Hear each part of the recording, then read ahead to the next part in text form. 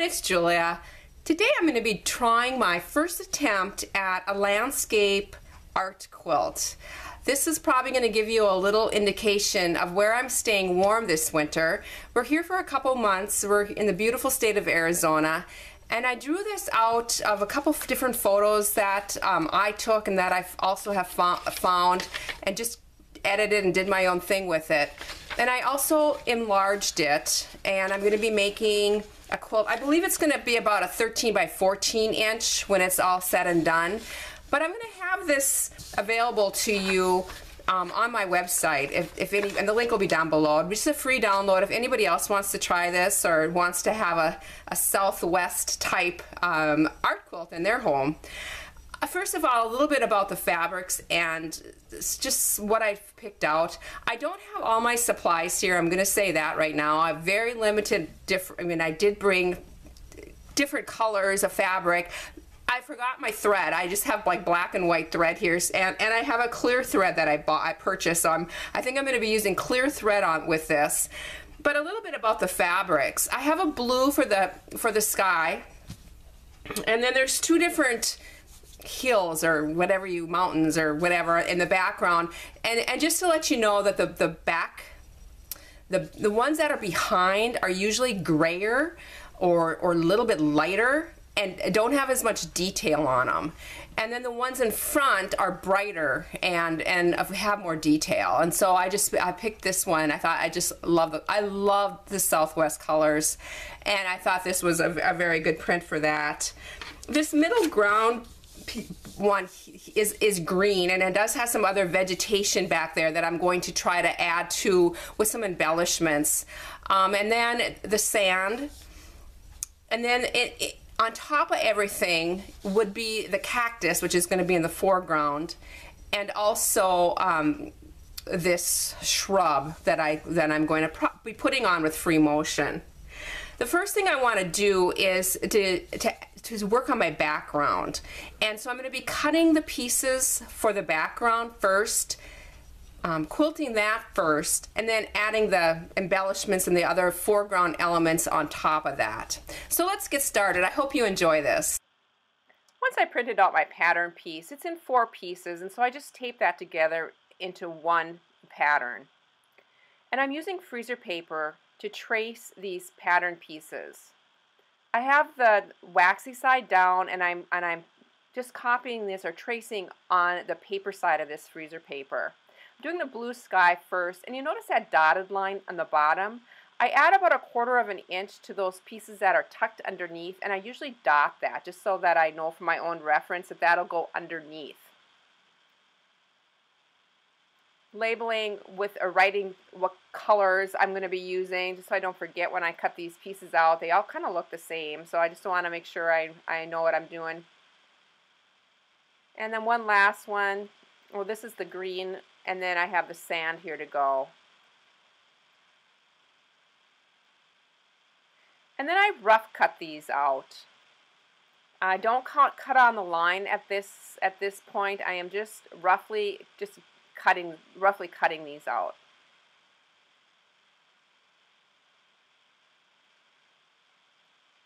And now I'm going to be ironing this so that I'm ironing right on the right side of this. You can also iron on the back side, but then you want to flip your pattern around.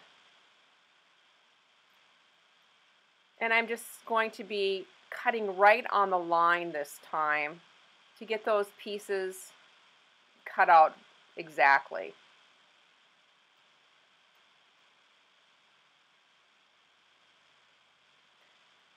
If you followed me for a while, you know I use heat and bond a lot to attach my applique pieces. I've chosen not to do this time. I didn't want any added bulk or stiffness to my little mini quilt, and so I'm going to be attaching these with a temporary spray, a basting spray. I'm going to link all my things that I use down below for you, and I'm just using this roasting pan to put my pieces in. Now I'm going to be spraying these on the wrong side of the fabric, just very lightly spraying it. What is nice about this spray is you can reposition those pieces a few times and just get them where you want them to be. I'm putting them right on the warm and natural batting. So they're going right on the batting. And again, I'm positioning it. This one I decided to use the wrong side of the fabric up because I wanted it to be a little duller. So always keep that in mind when you're working with your fabrics. You can certainly use the wrong side.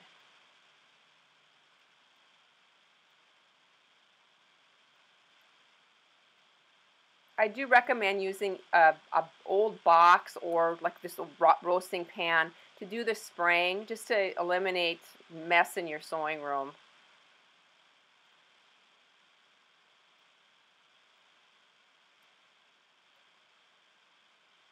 Just again, figuring out where I want things and then flipping it over, spraying, and smoothing it out. I'm using a polyester clear thread for both my top and my bobbin. I like this polyester thread because it does withstand more heat than a nylon thread. And I'm going to be just edge stitching right along each of these pieces using my regular sewing machine to begin with.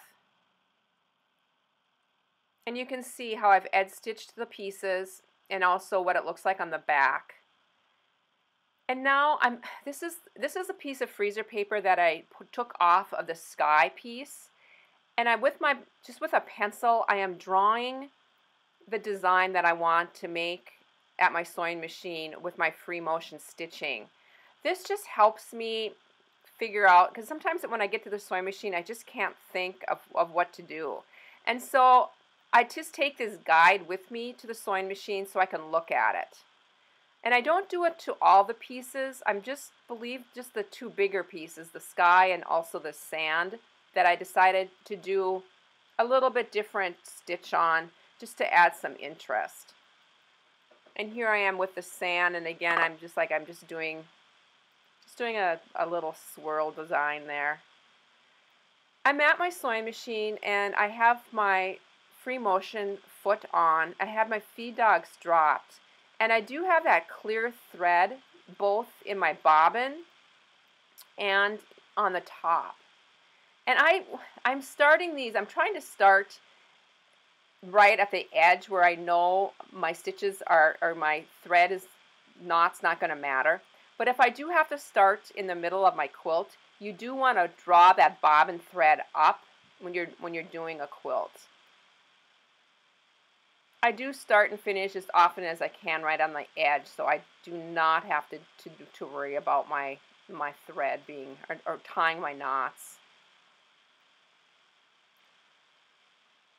And I am just drawing, kind of looking at my guide for this sky, and then just drawing with my thread.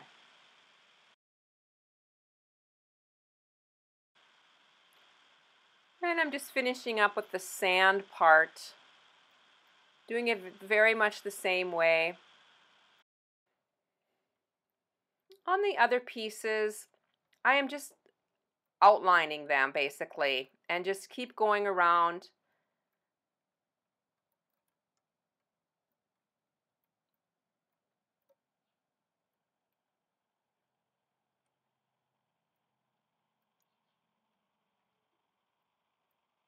Notice I don't wear gloves. I need to get gloves. It's so much easier to have grippy gloves when you're doing this.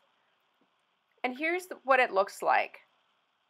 Just lots and lots of stitches, and it really has a fun quilt look, both on the front and the back. I've picked out some yarns there, and also wanted to share with you this piece of lace that I dyed and how I dyed it. It's a piece of vintage lace that I wanted to have a green shade to. So I'm using my Inktense blocks by Derwent, and just a little bowl there, and I'm just taking that block and putting some of that color onto it, and then just taking my spray bottle and spritzing that or activating that color. You can see the color in there, and then I'm just swishing this around, getting that color all over that lace, and then setting this aside to dry. Now remember, Inktense blocks are an ink, And once they're activated with water and once they dry, they are permanent. And so it's a fun way to add color to a lace or a fabric that you want just a little extra to. I picked out 2 different colors for my cactus, and there's a shadow color and then a lighter color. So I did want to do 2 different colors on my cactus. And the photo that I had found had that shadow on it, so I didn't have to do any, you know, it was easy. I didn't have to figure that out on my own. Just have to kind of look at your photo and just see where those shadows are. Doing the same thing with my freezer paper and cutting out my 2 pieces from my cactus. Roughly cutting and then doing more of a fussy cut. And then again, spraying the 2 pieces.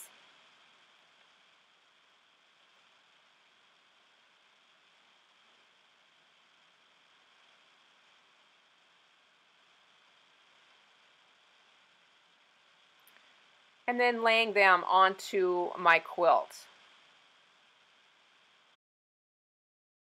I'm using my pattern as a guide and then getting that shadow part of that cactus on there. I found a dark brown piece of fabric and I'm just randomly cutting some strips off of that to add for the shadow. And again, this was right on the photo. You could see where those shadows were. Cutting piece of that lace.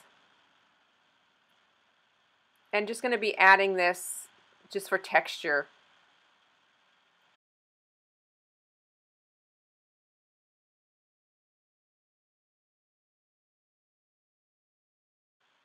I do have some of my fibers with me, and I thought this one was perfect for adding another layer. It has a real grassy look to it, or it's real hairy. So it's a great addition. Just kind of putting it all over, just in pieces here. And now with my sewing machine, I am going to, and free motion with my clear thread, I'm going to attach those little bits and pieces that I added. And here I have them all sewn on. And you really can't even see it on the back side with that clear thread. I want to add my shrub now, and I'm going to be putting that on with free motion. So I'm using a Solvy by Sulky, and this is going to dissolve in water or disappear in water. And you can see through it, so you know exactly where you're placing that shrub on your quilt. I can see through it easily, and so I'm going to be just tracing this. And I'm using my Uniball pen. I'm going to link that down below as well as the Solvy that I use. Ballpoint pens do not mark on this, so you really have to experiment to see which pen is going to work for you. But I really love using this Solvy for this technique. And just tracing this out.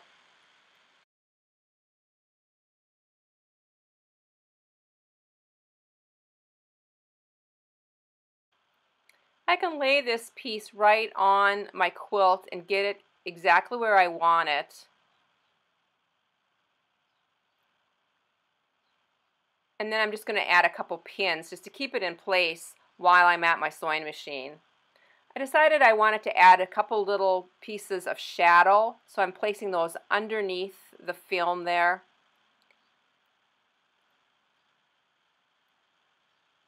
And those I will also just stitch while I'm stitching this shrub. I'm going to be keeping the clear thread in my bobbin, but I am going to put like a dark brown thread for my shrub.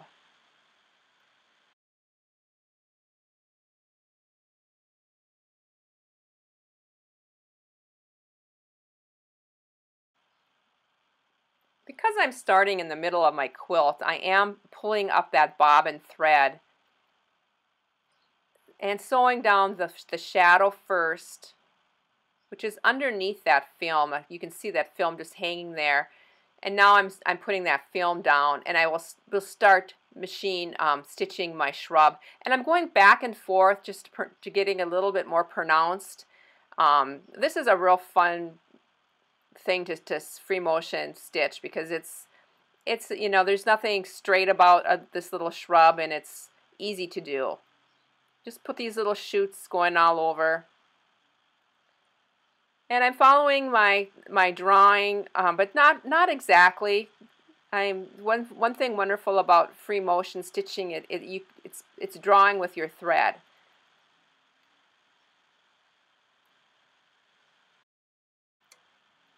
It's really easy to remove this film, and it doesn't distort your stitches.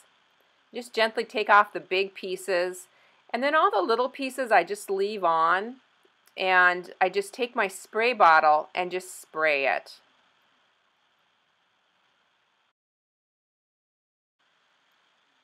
I'm misting it now with a spray bottle.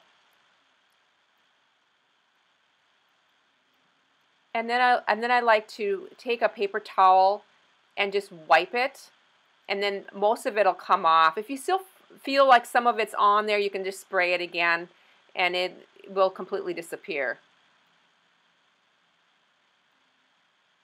I have this piece of vintage lace. It has this wonderful netting on it, and I just thought too this was going to add some really cool texture to my sand, so I decided to add a little bit more embellishment.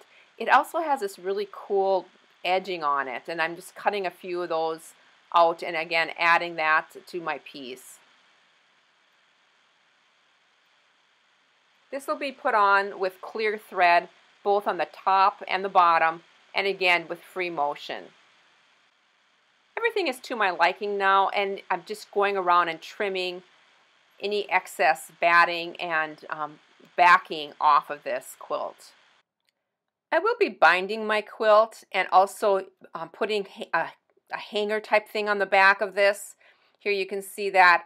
And I use Crafty Gemini's technique for this binding, and I'm going to be linking her video on how to do this down below. It's really easy and simple. I hope you all enjoyed this video, and I did include a couple photos at the end here. Thank you so much, everybody, for joining me. Bye for now.